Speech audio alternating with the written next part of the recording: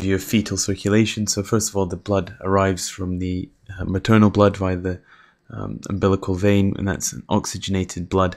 That's the only vein other than the pulmonary vein which carries oxygenated blood in the human body.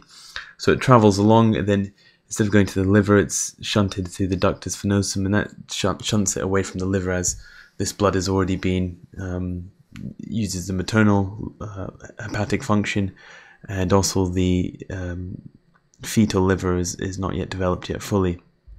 So into the IVC it goes, and then it goes into the right atrium, and once entering the right atrium, it goes across the foramen ovale into the left atrium, and these, both the right atrium and the left atrium in the fetal circulation, are at the equal pressure.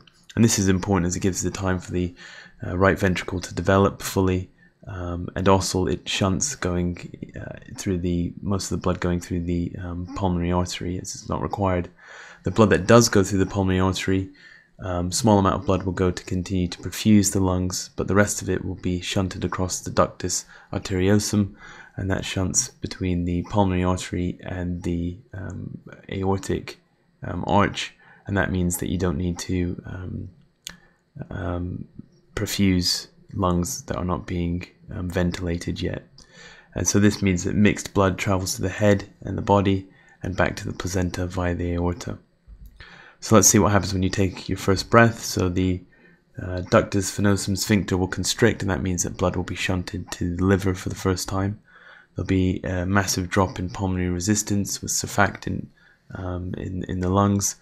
When you take your first breath in, this will increase blood flow back to the left atrium, and this will mean that the left atrial pressure is greater than the right atrial pressure for the first time, and this should cause your foramen ovale to slam shut. Other things that will drop the right atrial pressure will be that once the umbilical vein constricts and the ductus venosum constricts as well, you'll have a massive drop in the pressure in your IVC, which will again lower the right atrial pressure, causing the foramen ovale to close.